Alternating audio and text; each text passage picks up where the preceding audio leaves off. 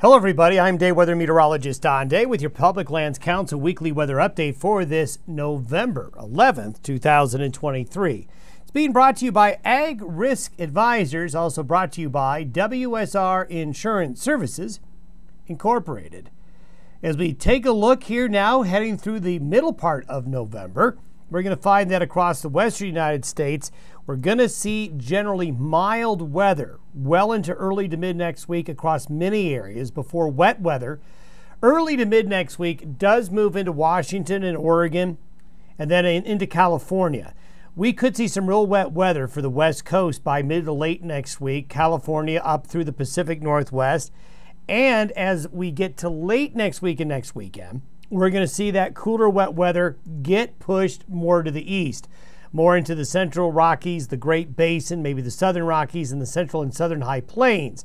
So while there will be a lot of the west that has mild dry weather for several days, we'll see cooler wet weather encroach the west coast and expand eastward by late next week and especially by next weekend. And we're still expecting the second half of November, starting next weekend and the weekend thereafter through Thanksgiving week, to be colder and more unsettled.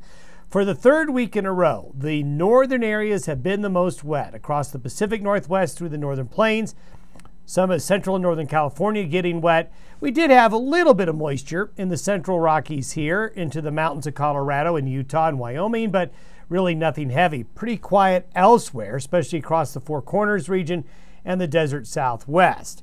Over the last 2 weeks, snowfall again has been more up into those northern areas. But we will see, as you'll see here in a moment, the Sierra Nevada of California by late next week will be getting into the snow. Temperature-wise, the first half of November, first start of November at least, the first 10 days of the month, very warm. Above average temperatures for really most of the nation, especially along and east of the divide where Chinook effects right here have kept temperatures well above normal for the month of November so far. Although in the western areas, not as warm, and that area I just highlight will be the area that's going to be cooling off. Now, as we start the forecast period, generally speaking, a west to east jet stream flow will be found across most of the lower 48. So what we have is Pacific air, which is going to be flooding into the U.S., and that Pacific air is going to keep temperatures at or a little bit above average for many areas. We're locked out of the Canadian air. The locked up air up here in Canada is where the real cold air is, and that westerly flow kind of keeps it away. Now, there will be some rain.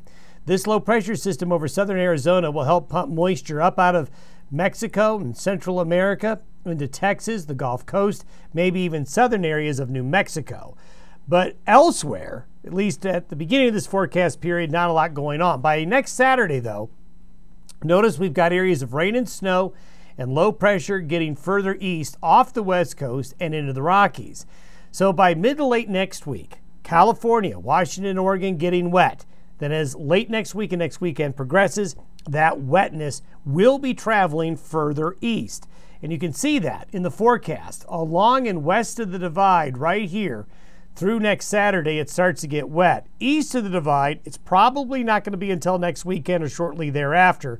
But notice the rain in California, Washington, and Oregon's western areas, but also rain's getting into Arizona, Utah, Nevada, western Colorado, into New Mexico here, and that will translate to some snow. Could see heavy snow in the Sierra Nevada, and that'll be a good start to the snowpack. And then late next week and next weekend, snow getting into the Rockies, and this snow here may increase as we get into Thanksgiving week with more active weather coming in the longer term.